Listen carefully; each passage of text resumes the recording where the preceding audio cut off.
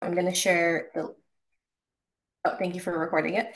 And I'm going to send you the link to the GitHub repository so you have that.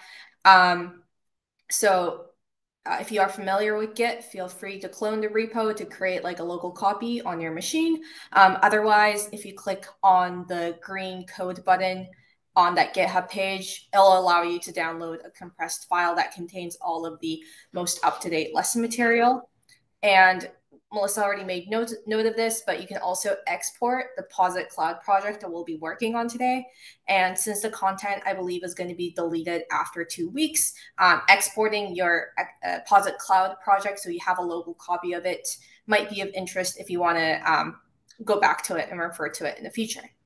And in terms of like questions, I think I'm comfortable with people raising their hand, raising a hand, and or asking a question in the chat. If it's a one-off question, it may be that the other co-hosts will be able to help you out. And yeah, I guess like throughout this workshop, don't feel like you need to memorize everything. I hope it just helps you kind of get familiar with the R syntax. And this first workshop might feel a little dry, but hopefully covering the fundamentals will make plotting a much more enjoyable experience next week. So that was sort of my little blurb. And yeah, I think we can dive into it. So I'm going to start sharing my screen. Second.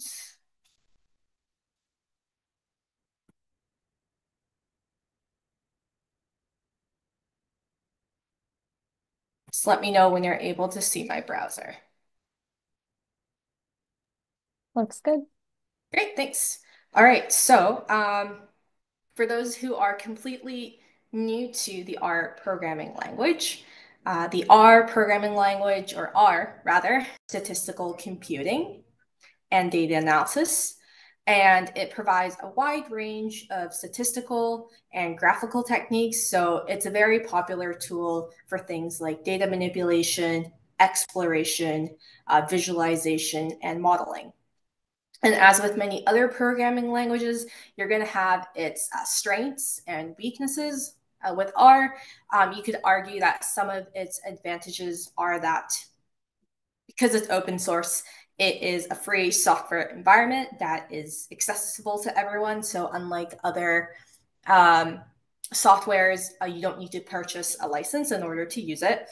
And the second advantage is that it's the community really that develops code enhancements and bug fixes. So the users themselves can actively contribute towards improving the software environment.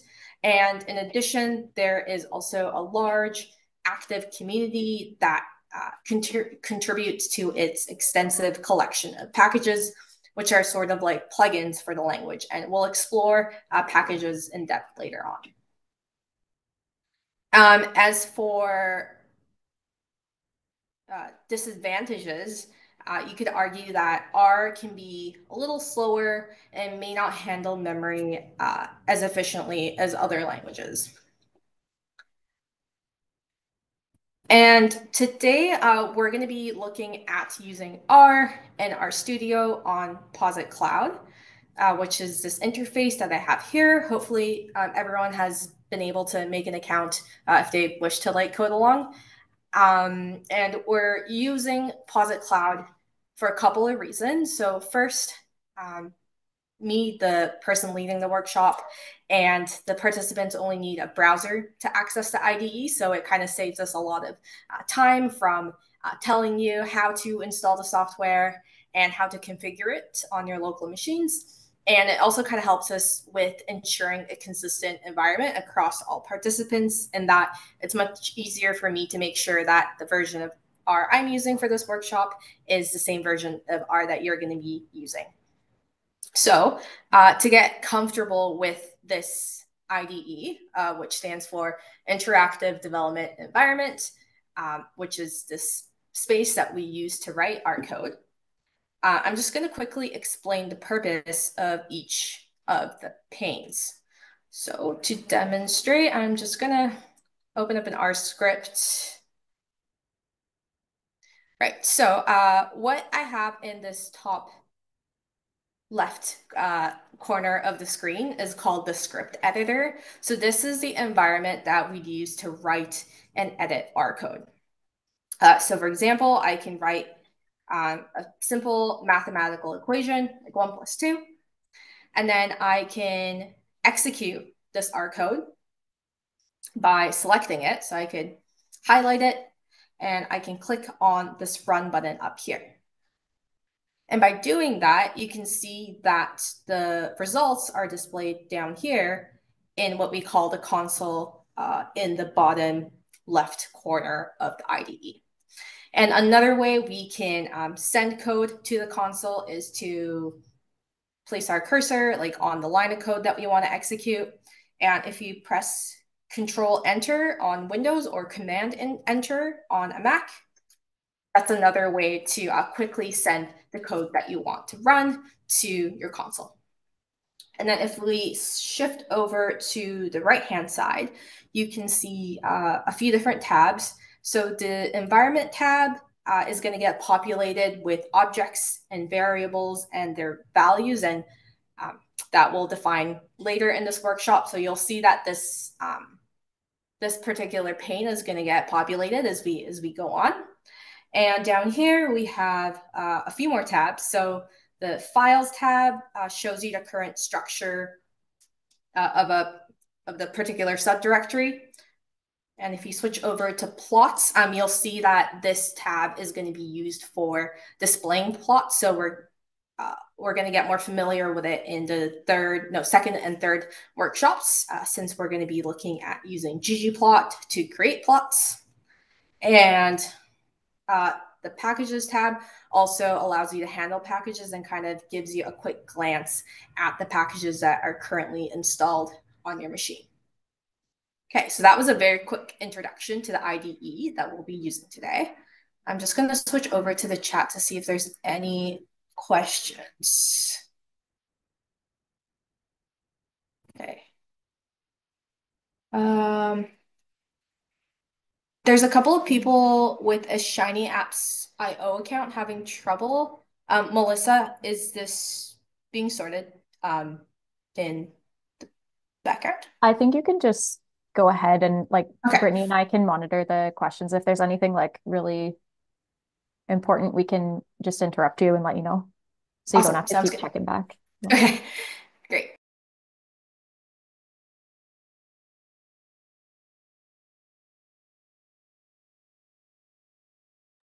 Sorry, I was muted. There's a question that asked in the chat, what does the check mark in the packages mean? Basically, a check mark means that it's been loaded into your environment. Okay, so moving on. Yeah, and I'm gonna go back to this particular file. So I guess now is when we're going to start really actively coding. So if you want to code along, feel free to boot up your Posit Cloud workspace and select the lesson 01 blank file if you want to code along. I've included code chunks that you can fill in as we go through the workshop. Otherwise, if you want to just chill and read through the code as we go along, you're more than welcome to look at the complete version of the file. And that includes all of the code chunks already populated for you, so you don't have to actively type along. Anyway, so I have opened the lesson 01 blank.qmd file, and QMD stands for Quarto Markdown, I believe, and Quarto is basically a file format or a publishing system that allows you to combine your R code, its results, so outputs, and your narrative all into one document. And what's really cool is that it supports multiple output formats, including PDFs, HTML, Word files, and etc. So if you're working with colleagues who are maybe less familiar with Quarto, you have this option of converting to a file format that they may be more comfortable working with. So the next part may not work for everyone depending on when they copied my Posit Cloud project, but for those that have our Markdown like already installed in their workspace, you can see that when you try clicking render, what RStudio will do is that it'll generate a document that includes both the content, so like the text that you've written, in addition to any output of the embedded art code chunks. And if I scroll here, I'm not seeing any code chunks right now since we haven't filled it in yet, but that's just kind of to demonstrate how this QMD file that we're going to be working in can get rendered and formatted nicely and be viewed in the browser.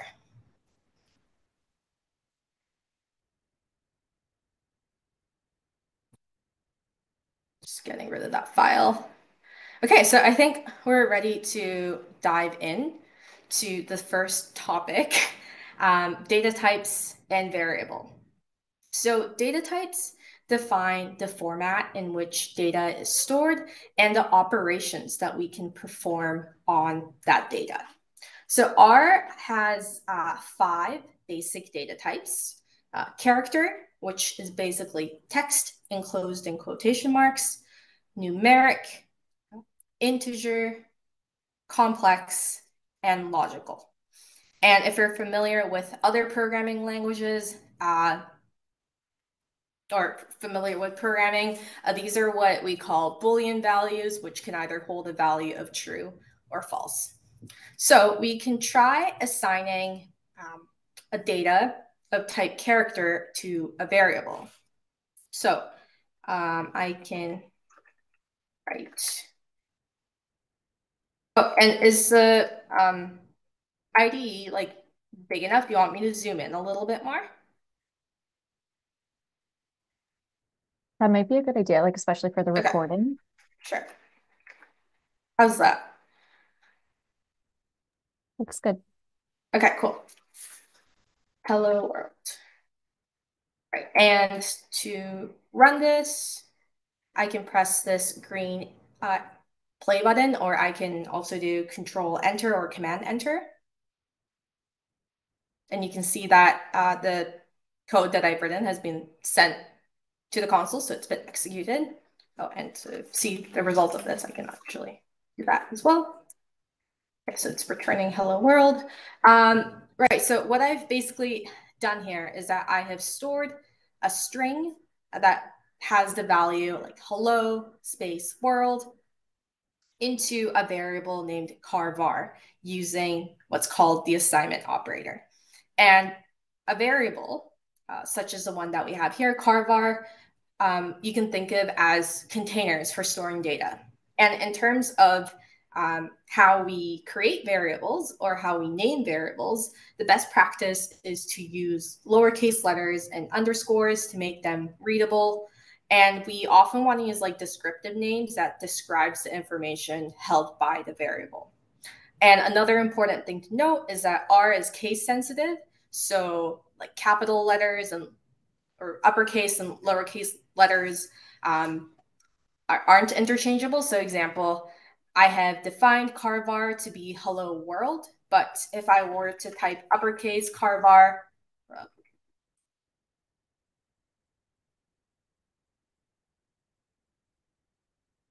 R is going to say that that they can't find that particular object because it hasn't been defined. Okay. And in a similar way, we can try creating a numeric variable.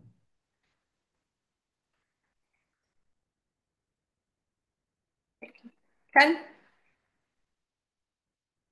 We can run it. Oh,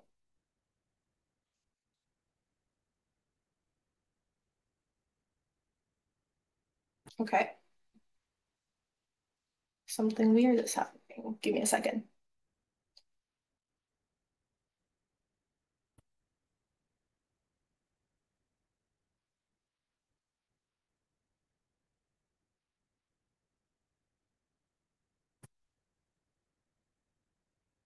Okay. Okay, there we go. Hit number. Okay, so it should return 10 to the console since I assigned the value of 10 to numVar. We can also try creating an integer variable.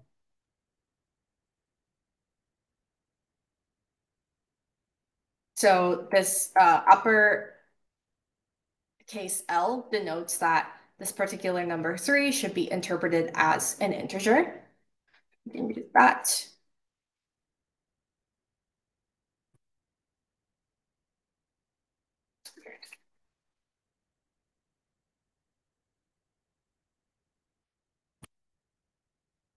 Is anyone else having the same issue?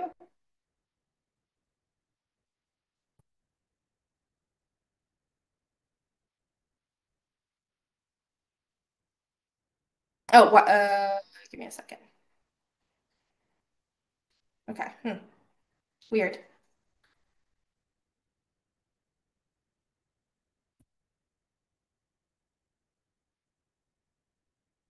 It seems to be fine when I like switch back and forth between source and visual, which is not great.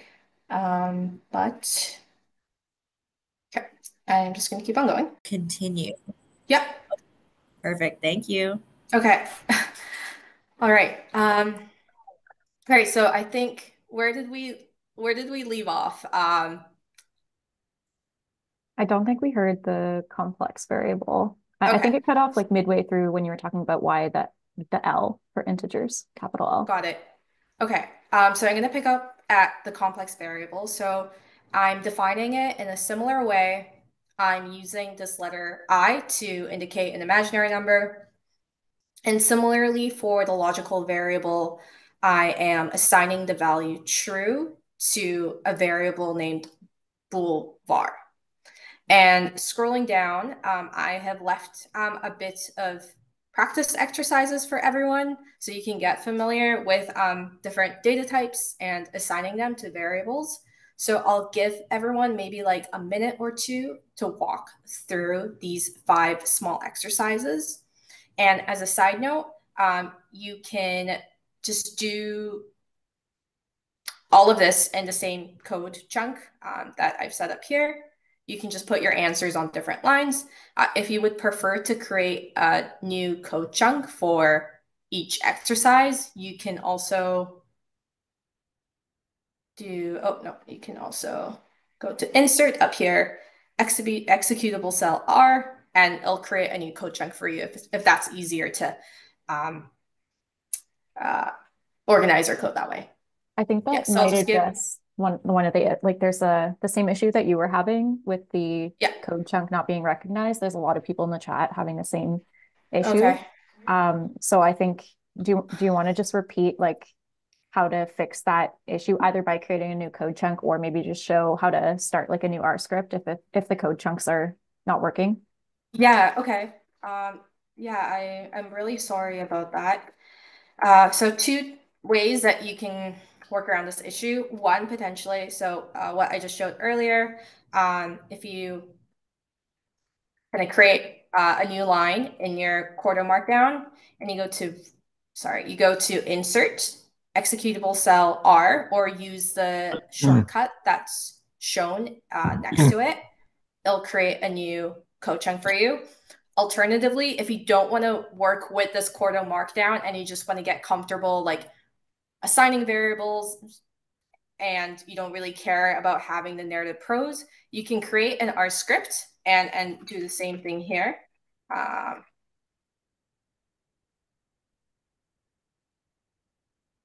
Like that. So you can write our scripts. You can write our code in here without necessarily without having all that narrative text if that makes it easier for you.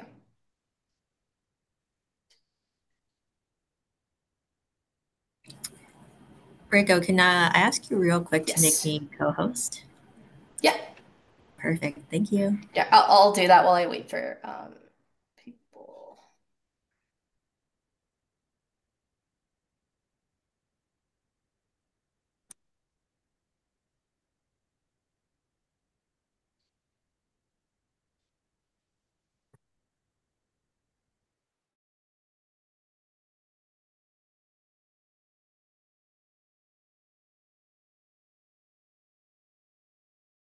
All right. So I'm gonna go back.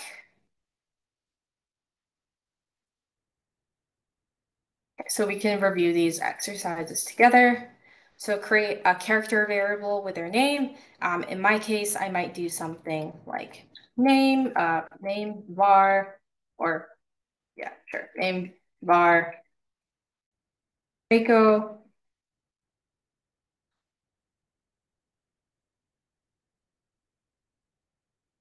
Okay, that is not ideal.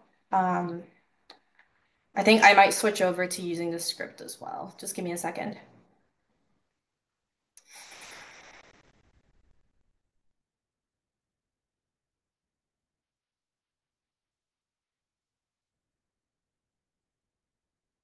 So I will do this. Okay, creating a numeric variable with a decimal value. I could do something like decimal 0.2. And if I run that,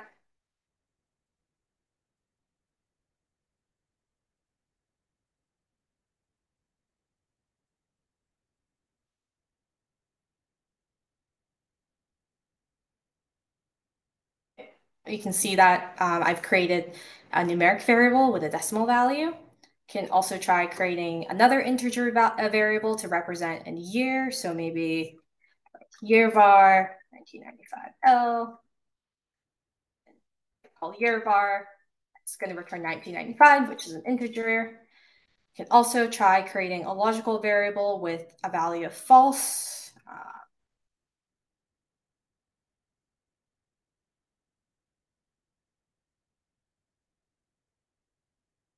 And finally, I can check the data type of each variable using the class function. And how I can do that is wrap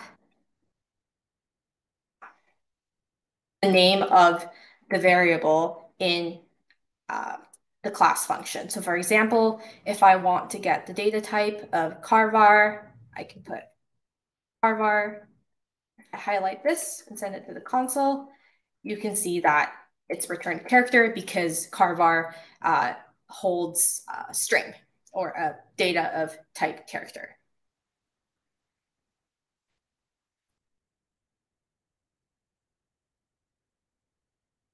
Okay.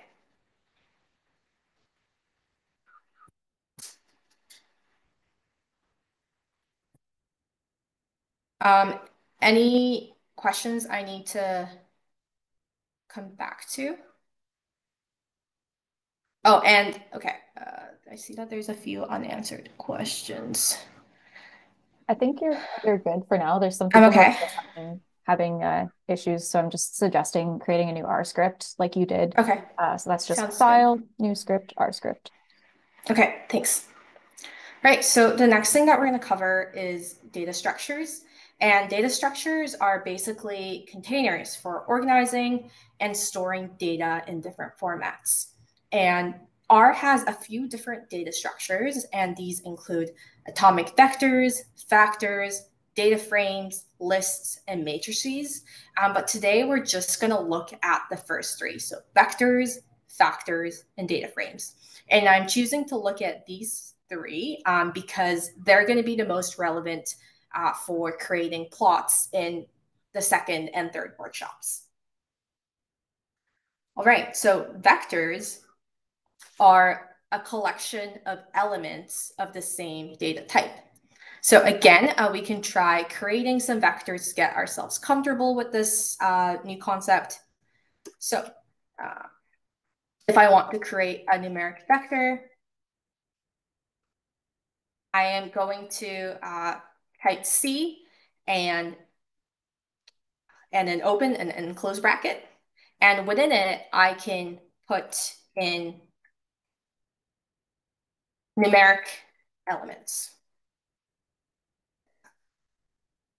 So that would be a numeric vector, for example. And then we can assign it to a variable, for example. So if I highlight this and send it to the console, I've defined a numeric vector, and I can refer to it. And similarly, we can do the same thing for characters.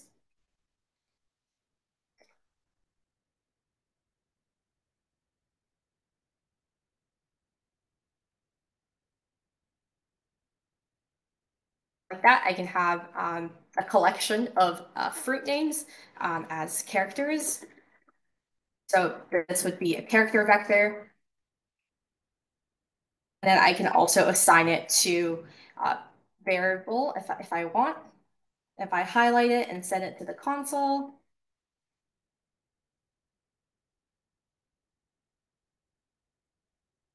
if I type carvar, then it returns the character vector that I've defined. And with vectors, we can also do some interesting things with it. For example, if we want to check the length of the vector,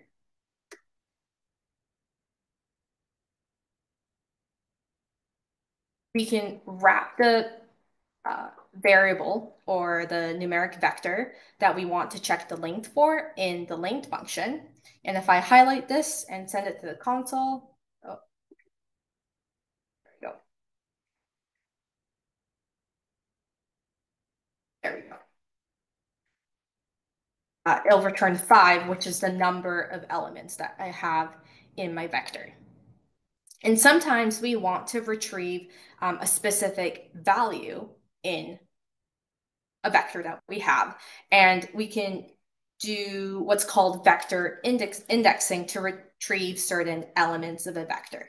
So for example, if I want to retrieve the first value of the vector, let's say the first value of the carvar, the character vector that we've defined, what I can do is type carvar, and using square brackets, I'm going to put the index like at which I want to retrieve the value. So I want to retrieve the first value, so I'm going to put 1 here. And if I send this to the console, it's going to give me back apple. And as a side note, R starts counting from 1, not 0, unlike other languages like Python. And we can also retrieve multiple values of a vector. So in order to, let's say, retrieve the second and third element of our character vector, once again, using square brackets, but this time I'm going to pass in a numeric vector specifying the positions that I want to retrieve the data for. So I want to retrieve the second and, let's say, third values of this character vector. So I'm going to set it up like that.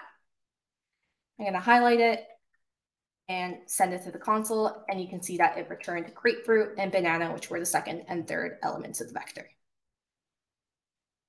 Great. And then scrolling down a little further, we have the third data structure that we're going to be taking a look at, which is called factor. And factors are used to represent categorical variables with predefined levels. So I can try creating a factor variable here. So let's say, for example, you just like performed a survey of some sort, and you want to create a variable that holds the different social classes, perhaps, of the respondents that you worked with. So I'm going to start similarly to how I created the character vector. And let's say I have like 5 respondents. The first one responded upper, the second one responded middle, the third responded lower, the fourth responded upper, and maybe the fifth responded middle as well. I'm just going to expand that a bit. So this looks like a character factor, something that we've seen before, but this time I am going to wrap that in called factor. So I'm wrapping this entire thing in factor.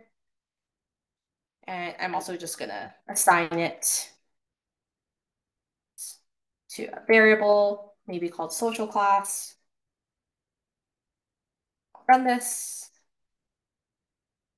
so that it's assigned this factor to a variable named social class. And when I look at social class, you can see that it returns not only the values, so upper, middle, lower, upper, and middle, but the predefined levels. We're basically only allowing it to have the value lower, middle, or upper, unlike what we saw in character.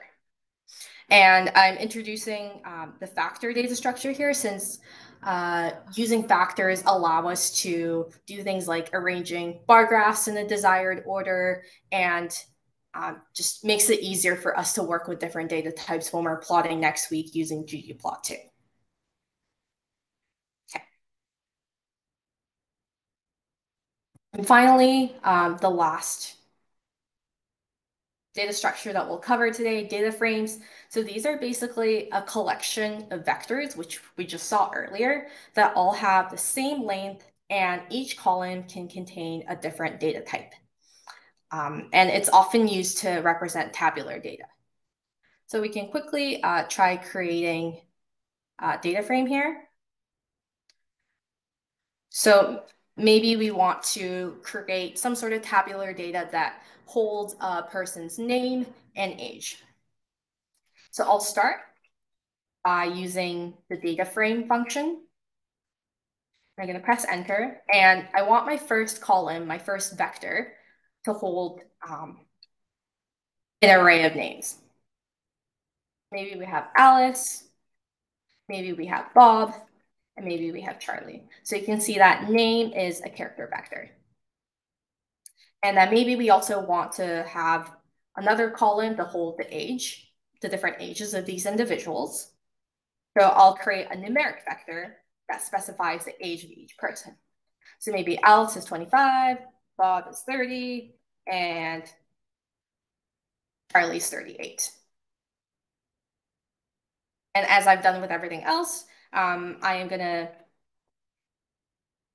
store it in a variable named df. I'm going to highlight it and highlight all 4 lines, send it to the console so that when I call df, the name of my data frame, you can see that it's returned it in like a tabular structure instead of like a list running from left to right as we've seen with the other vectors. Okay, I'm just going to stop here for a little bit.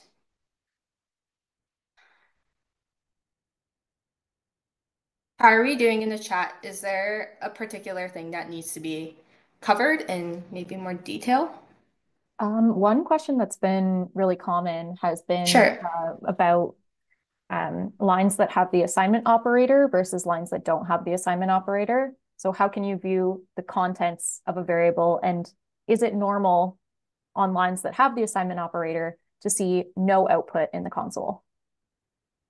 Yeah, so I think with the last part, correct me if I'm wrong, but when you perform, let's say like an assignment.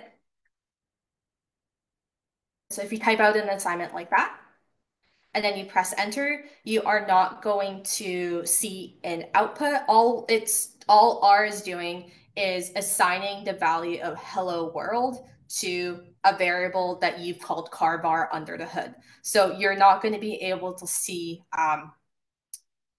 what's the value, what car bar is holding, unless like you explicitly type car bar, and then it'll return the value that you assigned it earlier. And what was the other? Nope, that's perfect. Exactly that. Okay. Okay. Thanks. Cool. Okay, so I think I am gonna move on. All right, so the next thing that we will look at today are operators. So R has 3 different types of operators. We'll go through them one by one.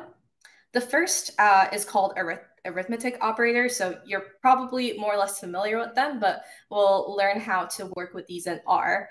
And what arithmetic operators do is that they take 2 objects and they perform some sort of calculation on them. So for example, if you want to add 10 and 5,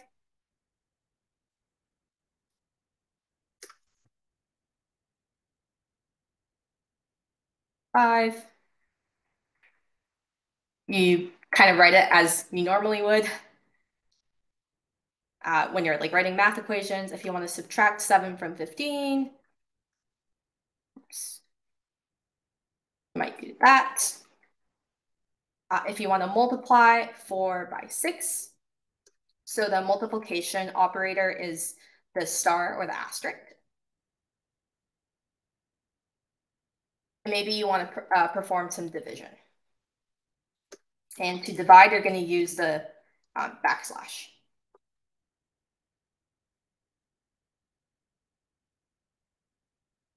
And another arithmetic operator that R has that we might not use in day-to-day life is called the modulus operator.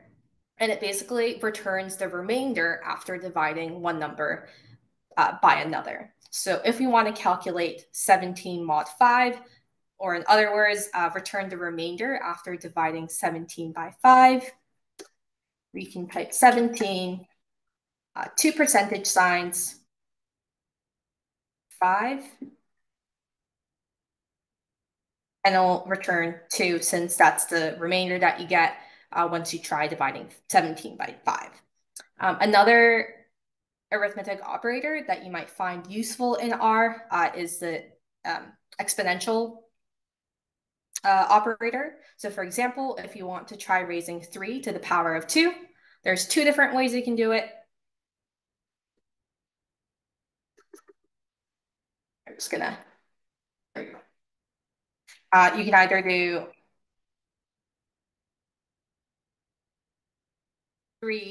2 asterisks or 3 hat 2, and both of these will give you back the same answer. You can see they both return 9. Okay, the second family of operators that R has are called relational operators. And basically what relational operators do is that they compare 2 objects and it either returns true or false. So it's always going to return a Boolean data type that we saw earlier. So for example, we can check that 10 is equal to 10 by writing. So notice here that I'm typing 2 equal signs instead of 1. So by typing 2 equal signs, I'm checking that the value on the left-hand side and the right-hand side are equal to one another. And I expect this to return true. And if I look in the console, I see that it's returned true. Conversely, we can check that one number is not equal to another. So if you want to check that 5 is not equal to 7, we can do that. So I've see here that I've replaced one equal sign with an exclamation mark, and the exclamation mark and the equal sign together, that allows you to evaluate whether or not the number on the left-hand side and the right-hand side are not equal. And since 5 isn't equal to 7, I expect this to return true. And again, it returns true. R allows you to check for greater than, less than, greater than, or equal to, and so on, like these operations that we have used before in daily life. And in R, we would just type this out as, so if you want to check whether 8 is greater than 5, we can write 8 greater than 5, very similar to how we would write it by hand. I'm just going to skip this one and do this one instead. So if you want to check that 3 is greater than or equal to 4, we can do this. That's the greater than or equal to sign. And since this statement isn't true, I expect it to return false. And okay, it did that, cool. So the last set of operators that I want to cover are called logical operators. And these are operators that act on logical values. So I want to first check that to see if the statement is true. Like 5 is greater than 3 and 7 is less than 10. Since the statements on both sides of the and are true, I expect this to return true. And how we would write this in R is, so I want to make sure that I'm putting each statement like on either side of the and in its own parentheses. So first I want to check whether or not 5 is greater than 3. And I'm going to use the ampersand to replace the and 7 is less than 10. So by using this and symbol, it's only going to return true if both equations, like on both sides of the symbol, are true. And since that's what it is in this case, it returns true. Another operator that is worth introducing here is the OR operator. So OR returns true provided that one side is true. So what I mean by this is if I want to check whether 4 is greater than 6 or 9 is equal to 9, I can write it as so.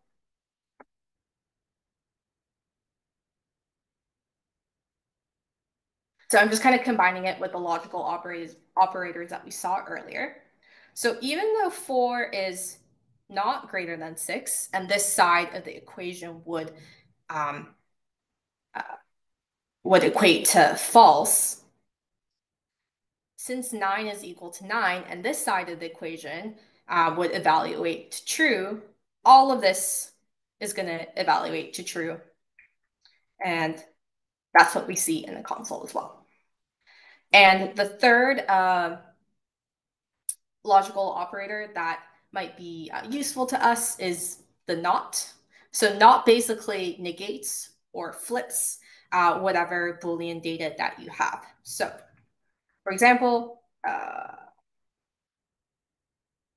we can see that not true operates to false. So this part may have been a little dry, but knowing these logical operators and relational operators are really helpful when it comes to filtering data based on certain like inclusion or exclusion criteria later on, especially like prior to plotting if you're only trying to plot like a certain subset of your data. All right, so we have a little bit of time to cover some basic functions. So I think we'll do that. So functions in R are basically blocks of code that are designed to perform specific tasks. And throughout this workshop, we've already seen a couple of them, one being class that we use to check what class a particular variable belongs to, and the other one being length that we use to check the length of the character and numeric vectors that we've defined. And with most functions, they accept some sort of input, it'll process them, or it'll perform some sort of computation under the hood, and then it'll often return outputs for you to use. And I'm just going to cover some of R's basic statistical functions. So we can start by calculating the mean or average of a numeric vector. So I'm just going to first define a variable called numbers that's going to hold a set of numbers that we can perform all these statistical calculations on. So like, feel free to put in, I don't know, 5, 6 numbers of your choice. That's what I'm doing here. And I'm gonna send that to the console. Okay, so numbers is fine, great. So if I want to calculate the mean or average of a numerical vector, which like is what I have here, I can use the mean function. And that'll give me the mean of the numbers here. And I can also calculate the median, middle value in the same way. Unfortunately, I think it might be the same as the mean. So not too exciting there, but the median function is there for you as well. We can also quickly calculate the sum of values in a numeric vector. So we don't have to type like 5 plus 8 plus 12 plus 15 and so on. And that we can do by calling the sum function. And again, passing our variable numbers as an input into the function. And we can also calculate the minimum and maximum values of this numeric vector. If I want to calculate the minimum, I'll use the min function. And if I want to calculate the maximum, I'll use the max function. And even though like visually it's very easy to inspect what the minimum and maximum here, you can see that if you have like a very long vector that is not sorted, these two functions may be really helpful in figuring out what the minimum and the maximum values are. So unfortunately, due to time, I think I'm just going to leave these practice exercises for the participants and just skip to the next section, which are pipes. So to start talking about pipes, I think what I'm going to do is try this computation that I've set up for myself here. So I want to try computing the sum of every number from 1 to 10, take its square root, and then round that to 3 decimal places. So I'll start by computing the sum of every number from 1 to 10. And using the colon there basically allows me to generate every number from 1 to 10. So it's like a shorthand. So that allows me to calculate the sum. Great. Now I'm going to take its square root by using a square root function. Making sure I close the brackets. And then I'm going to round this number to 3 decimal places using the round function. Again, paying attention to my brackets.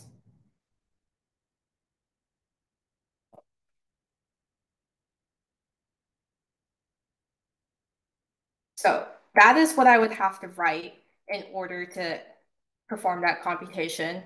But I kind of think that's difficult to read since, the operations aren't really flowing from left to right and the sequence of actions, they're not really presented in a clear way. So to deal with situations like this, R has what's called a pipe. And this is something that allows you to chain together operations in a more fluid and readable way. So I can rewrite what I have here using the pipe like this. So to get the pipe, you can either press Control, Shift, and M, or Command, Shift, and M, or you can use the bar followed by the greater than sign. So I am going to first create every number from 1 to 10. Then I'm going to take its sum by basically passing this into the sum function. And then I am going to create another pipe and pass the summed numbers into the square root function. And then I'm going to take that square rooted number into the round function, making sure I round to 3 decimal places. And I do that by specifying or setting the value of the digit argument to 3. And you can see that I've gotten the exact same number. However, I think one is a lot easier to read than the other. And you'll see that when we're filtering data and we're passing in, we're working with data that's going from one form to another and so on. Before we plot it, we're going to be using a lot of pipes to handle some of that data wrangling so that we can get these operations in a more readable and fluid way, and it reduces nesting, which is unfortunately what we have up here. Okay, so I think I might stop here since the only thing I have left to talk about are packages, and we can do that next time. I'm wondering if there are any other questions that the co-host kind of saw repeatedly come up that I could try clarifying while we still have 3 minutes on the line.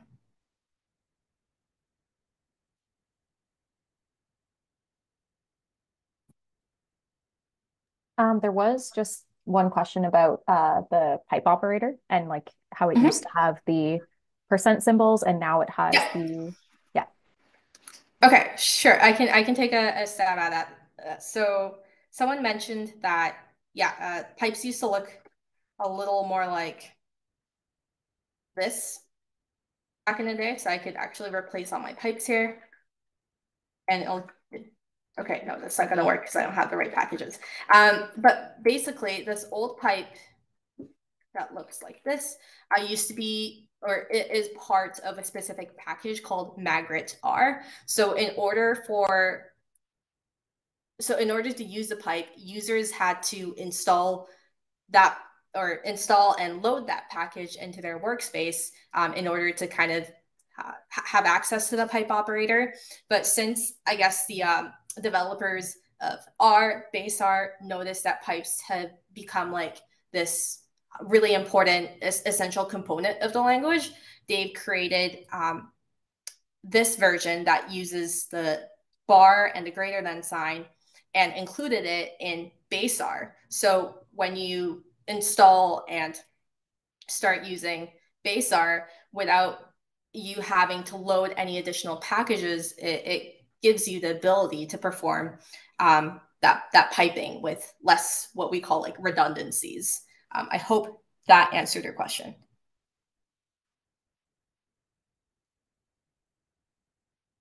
So percent is this under the tidyverse package? I think Magret Art is under tidyverse. So if I were to load tidyverse using, okay, I don't have tidyverse, weird. Okay, so if I were to load this, that should work. That works now. So basically, before the introduction of the base R pipe, you had to do that. You had to make the Magger R package like available in your environment in order to access that piping mechanism.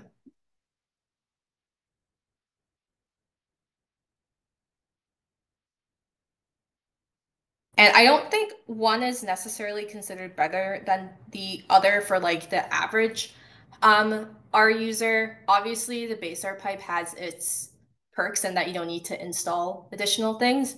But I believe the Magger R pipe does allow you to have a bit more control as to how the data gets passed from one step to another. And yeah, I see that we're out of time. I am more than okay staying on the line for like 5 extra minutes answering questions. Not sure if any of the other co-hosts have to go though. We're currently getting booted out of our room. So Okay. um, I'll find another spot to camp out so I can hang out with you for follow-up questions. Sure. Yeah, I'm gonna just start answering some of the questions that I'm seeing in the meeting chat.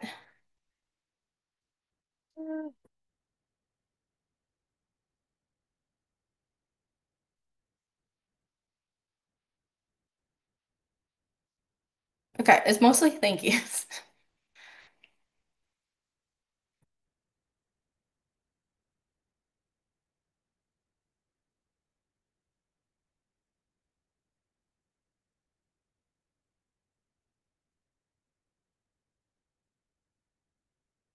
Were you copying, pasting to the console, or is there a shortcut to highlight and send to the console? Yeah, so there I was highlighting, but let's say that I want to run line 47, like I want to send this particular piece of code to the console. Then instead of highlighting and clicking run, I can just place my cursor on it. And then if I press Control Enter, it'll just send that particular line of code to the console. And the shortcut for the pipe is, I'm gonna write it here. It's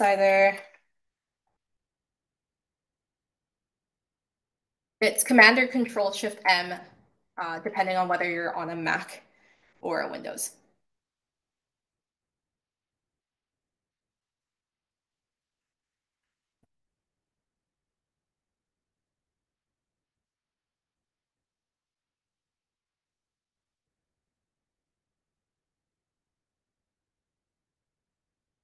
The next session, I believe Melissa has posted links to our meetup events somewhere in this chat. Let's see.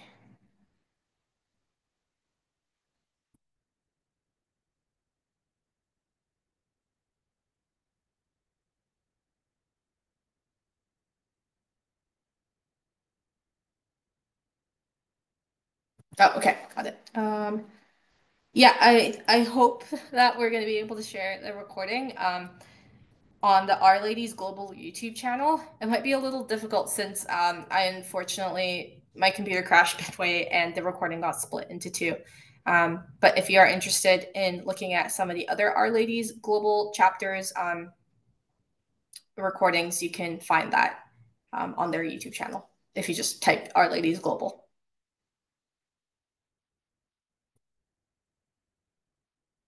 Yeah.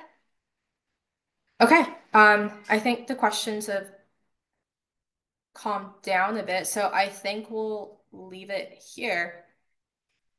Thanks so much for tuning in, and thank you for being patient while my computer crashed and I had to sign back into the meeting. I hope that we'll see you at the next two sessions. And I'll try to get the Quarto Markdown issue figured out so that we don't have to bounce around. Okay, thanks everyone. Thanks. Bye. Bye.